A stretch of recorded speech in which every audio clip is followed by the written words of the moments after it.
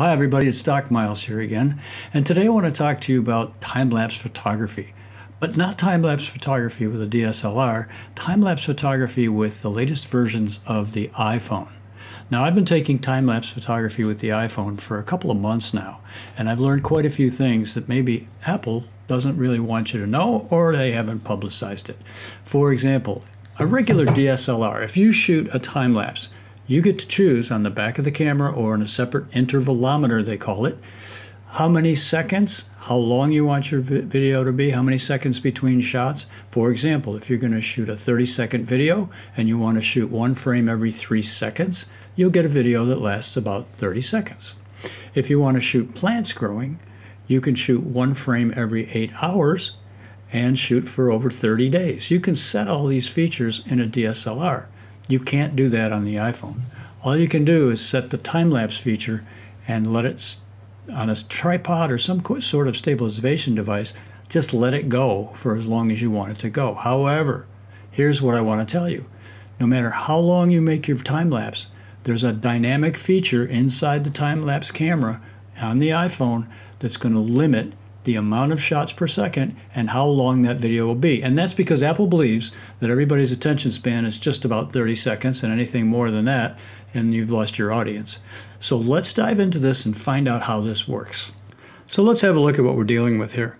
Over here you have a screenshot of where the time-lapse is. So if you go to your camera on an iPhone and you scroll to the far to the left, you'll see this time-lapse feature. You only have two controls, basically the time-lapse button itself, and whether it's a 2x or 2 times using the optical zoom.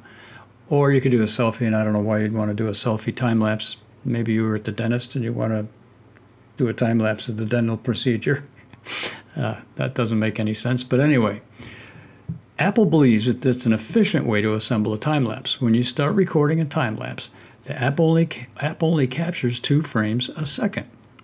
If the recording period extends beyond 10 minutes, then the recording doubles. So you get 1 frame every second, and so forth and so on. It goes all the way up to 1 hour and 20 minutes, 1 frame every 8 seconds.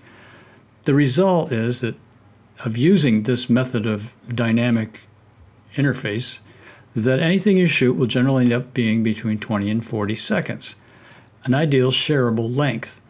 Also worth mentioning, the resulting video is always 30 frames a second, which is standard when you are watching normal MP4 video. So let me show you how this actually worked for me and what prompted me to do the research on this.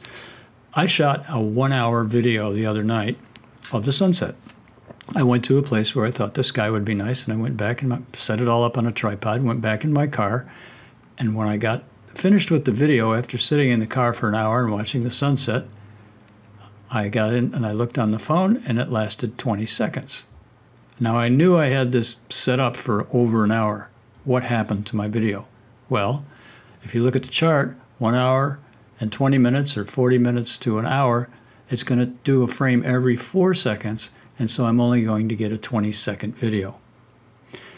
So that's it. That's how it works on the iPhone. Totally different from a DSLR. So I encourage you to go out and play around with it.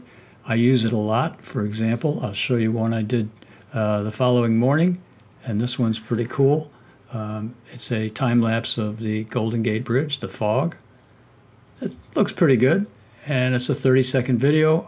I had it set up for 30 minutes, and you can see the frames going by here. It was probably 1 frame every second, which is okay because you want the traffic to look like it's flowing and not herky-jerky, except for the people walking around down below.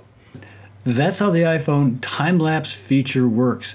If you like it, try it. It's a lot of fun. I use it all the time. Say, if you like these videos, hit the subscribe button below, hit the like button, and I do a lot of these videos, everything photography from Lightroom, Photoshop, equipment, and even the iPhone. Thanks for watching, and I'll see you next time.